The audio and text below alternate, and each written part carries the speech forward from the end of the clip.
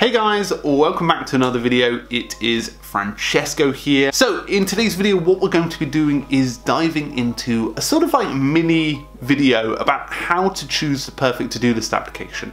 Now, I get this question a lot and I do communicate with you guys via email and the likes of the comments and other places like that about which one you should choose in terms of to-do list applications. And it's very tough, because there's so many applications out there. So what I wanted to do is give you a little bit of a taster and explain some of the things I'm going to hopefully be doing in the next few months to give you that guide to finding the perfect to-do list application for you. Now, just before we start, we have a YouTube comment. So Roberto Miller sent this one in and he asks, I think it was in my Things 3 versus Todoist video, he said, in Things 3, can I share a task with someone that I know? I think he was wanting to share it with his partner. And that's a great question. A lot of people get confused when they're looking at Things 3. They're like, oh, I assume you can share it with someone else.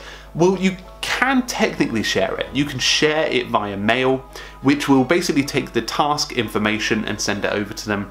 But you can't actually interact with the other person over a task, which is a bit of a shame, and it's probably one of the experiences that Things 3 lacks. But then again, it's a very personal experience, a very closed experience. And actually having that collaborative function, if you want that collaborative function, I'd recommend the likes of Todoist, TickTick, or other applications that have that connectivity with other people. Things 3 is one that doesn't, and something that I'm sure they'll be working on over time, Roberto. So great question. Thank you very much for that, and I'll include that in the description just as a written format. So let's jump back into how you should approach finding that to-do list application.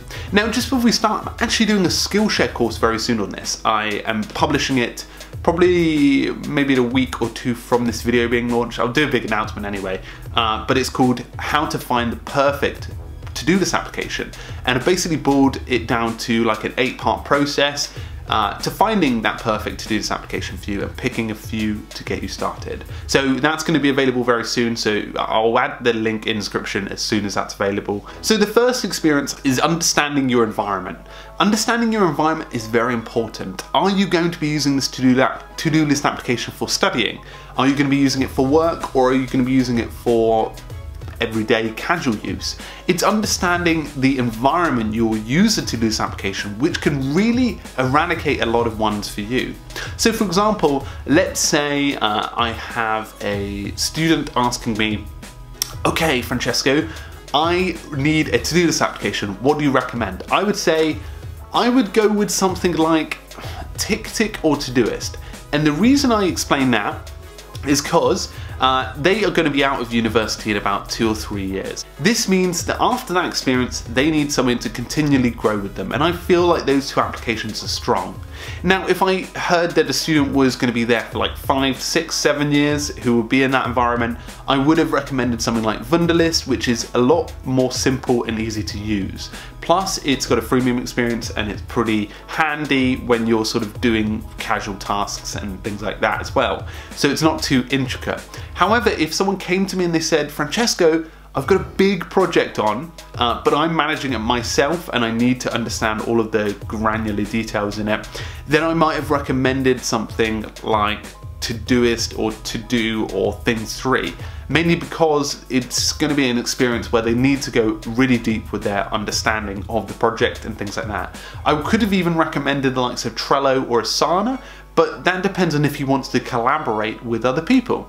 So the environment really does determine how you choose your to-do list application. So what I recommend is first understanding what situation you're in. Are you going to be using it solely for casual work, or are you going to be blending it with professional? Now, I use my to-do list application for professional work, but I also blend in casual work as well, which allows me to get things done across my day.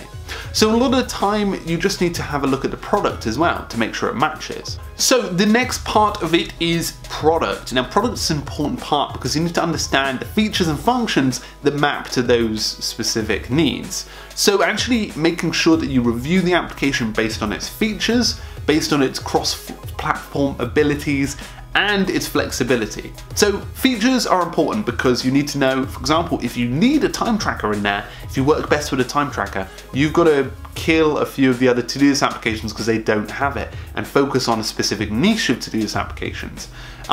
If they have like a certain feature that you must have, like for example an invoicing feature to send your invoice out afterwards, or a commenting feature to communicate with other people if you need to narrow that down with the features.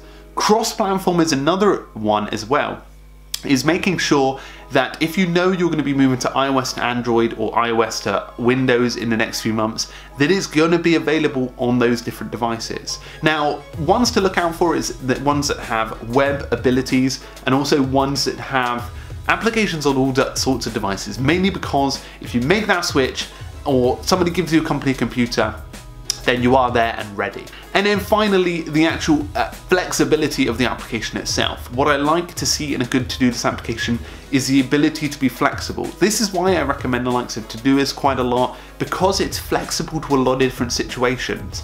For example, I would recommend it to a student that has a 3-year course, because after those 3 years, they can apply it to business, professional, or life activities that they can use on a daily basis, not too intense. And that's why I recommend like Trello, Evernote, and Asana to some extent in that sort of context, because they're flexible resources that can be bent to your abilities.